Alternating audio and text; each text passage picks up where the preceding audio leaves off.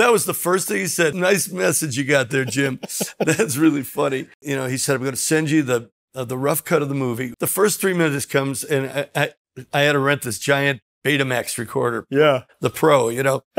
Set it on my kitchen counter, call Frankie Sullivan over, you know, guitar player in the band, and we watched this opening montage, and Mr. T's rising up, and Stallone's getting soft doing MasterCard commercials, you know. And we turned the volume on, and it's boom, boom, boom. Another one bites the dust. I call up Stallone. Hey, Sly, you got a song already. What are we doing? Yeah, like, this is perfect. He said, turn down the sound. I can't use it. I couldn't get the publishing rights. Thank God. I know. Queen was amazing.